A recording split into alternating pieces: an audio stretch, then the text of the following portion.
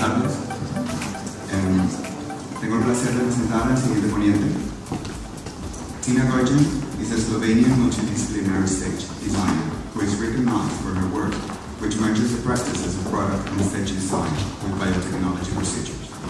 She believes the future for creative fields is absolutely linked to biology, which is why she is fascinated by biotechnology and its potential to shape the future. She is most widely recognized for her work, which merges the practices of speculative and critical product design with scientific procedures. Her work has caught the attention of some of the biggest media companies, including The Guardian, The New York Times, Disney, Motherboard, and Turntable. She was also featured in the TV series produced by the TV network Arte, which is devoted to new emerging talents in innovative design field. Tina is currently working on commissions for several galleries and private organizations, as well as being an educator and writer for educational institutions. She is also a contributing writer for Club magazine. Please welcome Tina Gorjanc.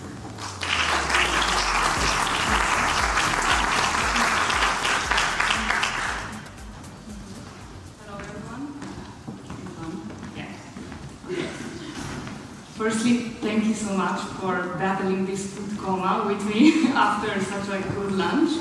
And I really appreciate you coming in such a vast number to this, so thank you so much. Thank you also to the organizers who invited me to do this talk. So as my really nice and extensive introduction was here just before me, like I categorize myself as an interdisciplinary designer, but I also get regarded as a critical or speculative designer. And I was asked today to talk about the first principle of what good design means to Dieter Rams. And while I was reading through it, I was getting quite excited because it touches upon one of the key elements that I try to implement within my practice, which is the notion that design and technology and science should really communicate with each other and keep pace with each other the whole time. However, how I like to define my practice is as design for debate rather than the most widely spread practices of design, which kind of tend to be more commercial. And the reason for that is because I tend to look at my so-called users or audience more as citizen rather than a consumer. So the tools I end up developing or the products I end up developing are not for commercial purposes, but rather act as tools that initiate a debate and bridges the gap between different poles of our cultural spectrum. So when I was trying to make sense of how Dieter Rams defined what good innovative design means to, I ended up producing 6 what I've called sub-principles within which I frame my practice.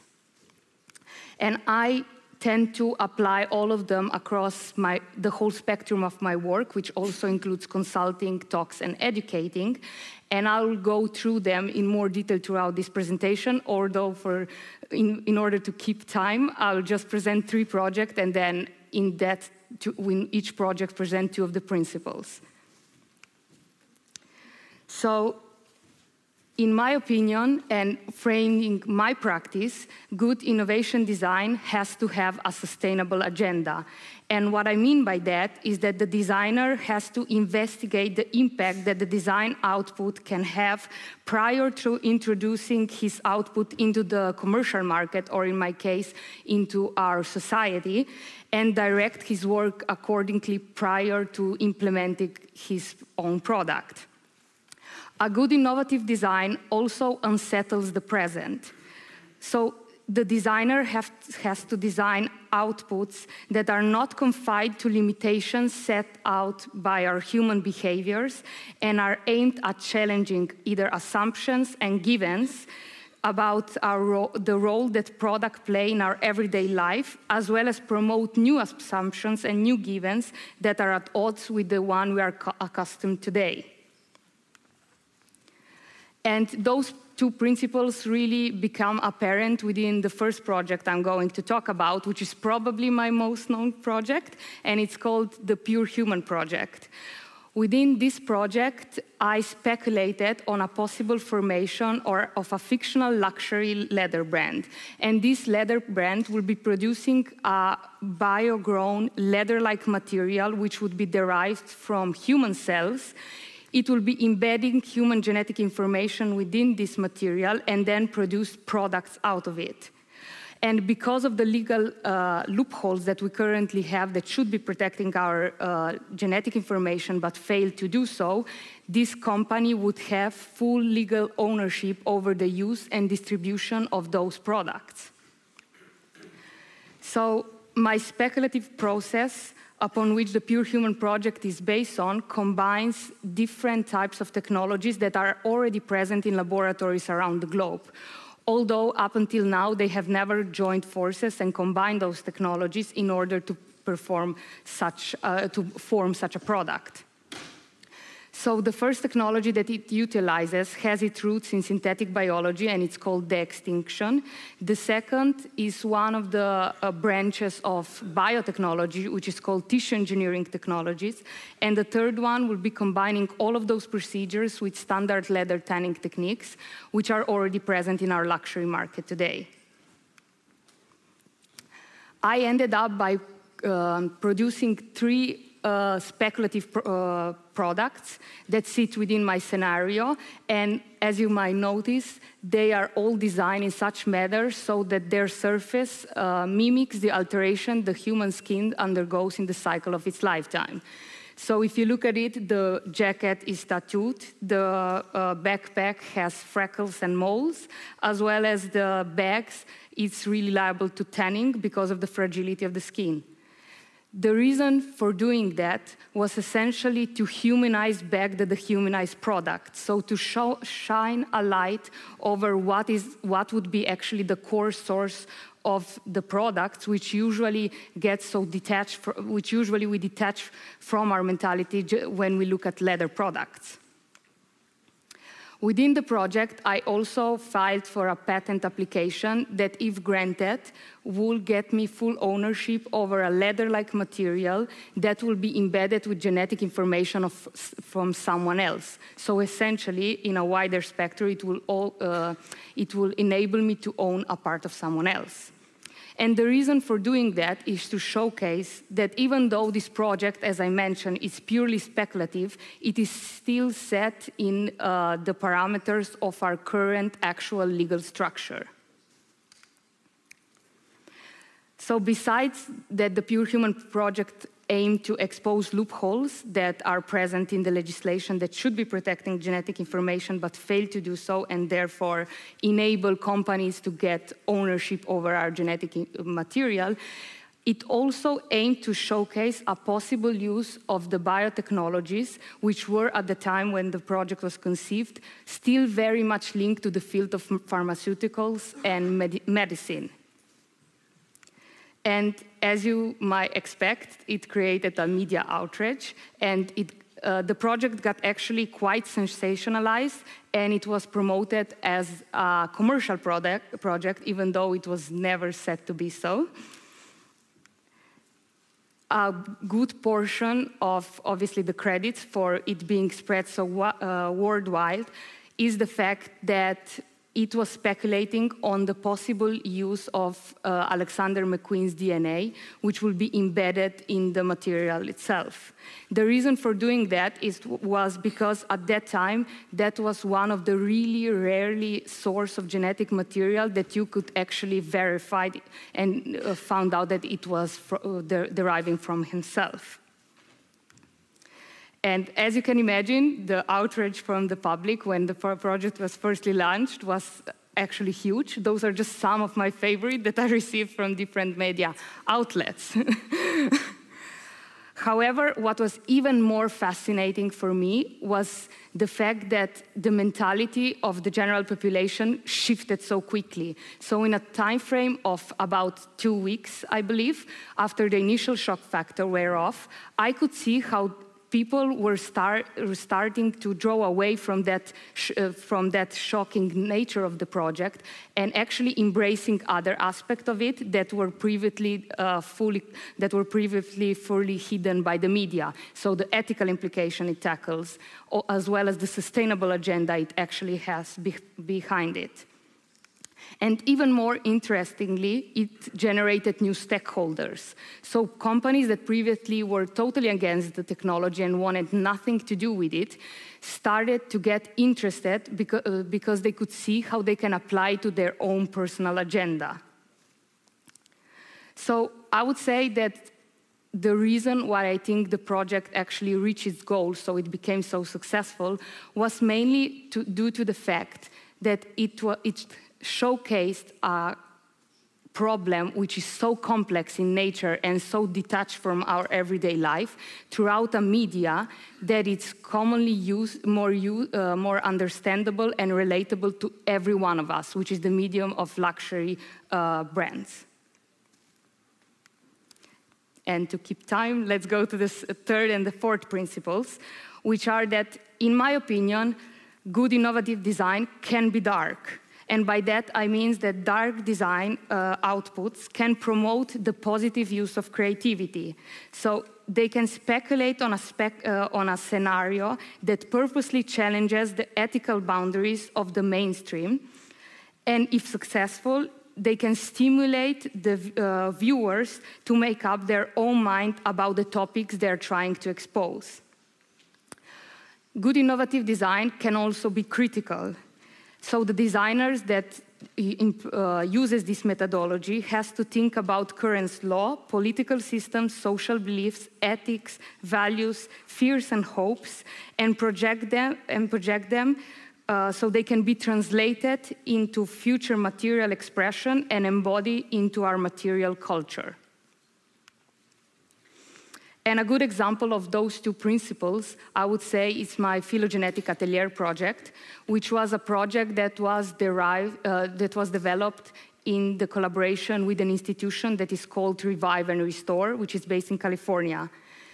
And in a really clear explanation what this institution does is essentially a real-life Jurassic Park. So what they're trying to do is they're trying to extinct animal species. So they're trying to bring back animal species that haven't walked the face of the earth for approximately 100 to 150 years or even older. We decided that we will base the core of the project upon their research project, which is called the Great Passenger Pigeon Comeback Project, which, as the name suggests, is trying to bring back the passenger pigeon, a bird that it's native to the Northern American forest line and has been extinct for over 150 years.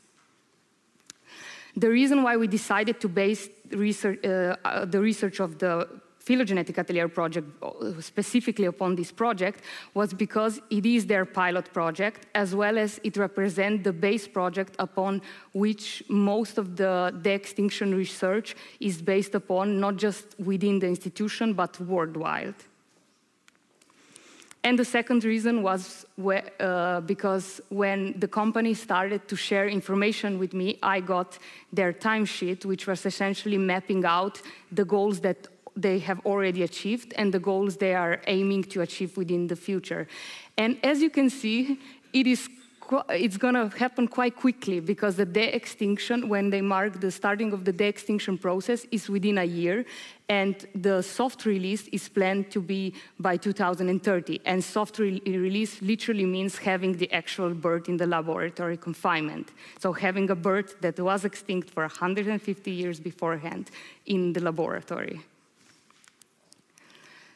So my job role in terms of the whole project was to speculate far beyond the research application that they currently have and showcase how it could potentially apply onto the commercial market.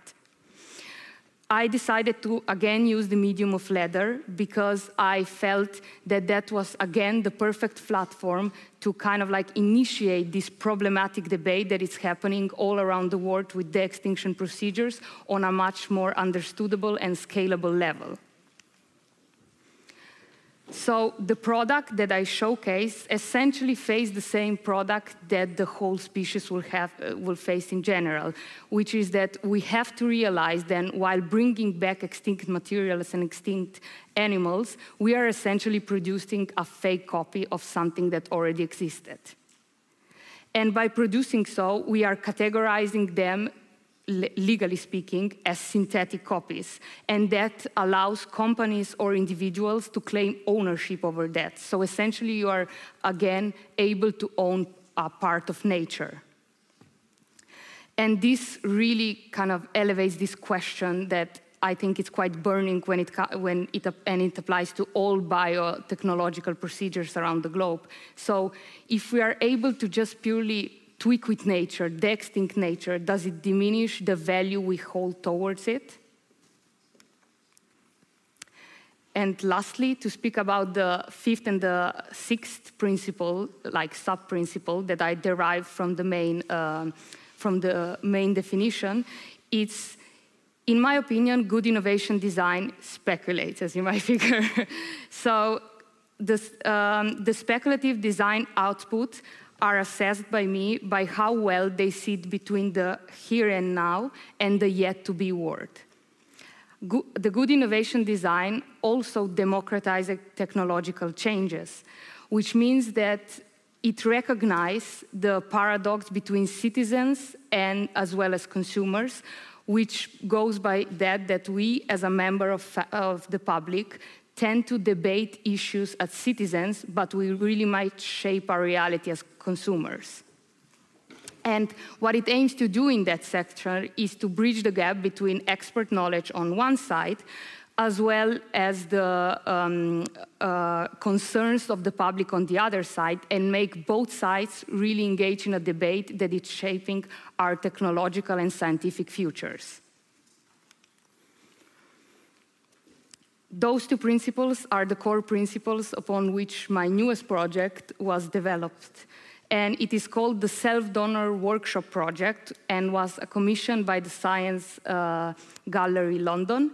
And it was also part of their spare part exhibitions. The project aims at speculating a possible future job role, which I call the organ tailor. And it aims to combine together different practices, so a medical biotechnological practice, a medical environment, as well as a made-to-measure tailoring workshop. It's also set on the much advertised notion that from the media that we're going to be able to 3D print or at least grow whole human organs in our near future. And as this notion is usually projected in such a utopian way, while talking to experts, I quite saw the other side and the other concern that they might have when this is happening. So the overabundance of it will also produce like attraction between the institutions, which are all competing in the race to get patients. And this is kind of brewing a good environment for what I called the commercialization of human flesh, when you will be seeing products that will be biologically made and that will be embedded into your own body rather than just surrounding it. However, it's fair to say that quite quickly, while talking to experts and scientists from King's College London, I got informed about the idea that even though the mass media portrays that those type of complex tissues will be available quite soon within the market, this is actually not the reality in a laboratory environment. As a matter of fact, this technology is still very much in its infant stages at this point. However, where most of the research institutions are currently pointing their interest in is in producing mini organs, which are organs that are essentially a narrowed, streamed down, simplified version of the original organ. They might be applied to the original organ or merged together with it, and they would take over just one of the functions of the failing organ, or alleviate symptoms for a patient, depending on their usage. How I showcased this new research that I was involved in was essentially to create what I called a top-up kit made out of 7 different mini organs that can be easily assembled, and they fit perfectly onto the most mass-produced medical torso model, which is currently in use in most educational systems today. And how they fit on top of the already made organs is exactly how they would fit based on the research data that the research institutions have provided me with. And this mass production and general education of people, of the general public when it comes to those new technologies fits perfectly into the narrative, or essentially fits perfectly into the problematic that is emerging with those research institutions where they're trying to growing those type of mini organs. The regulatory system set in place very much aimed for a standardization of procedure and standardization of base material, which essentially produce cookie cutters mini organs that act completely in contrast with the individuality and special characteristic of each one of our human bodies. So this is just some of my works that I do, and there should be a website, but it's not, okay. But if you're very welcome to check out my website for more information or either see more of my project, and thank you so much for your attention.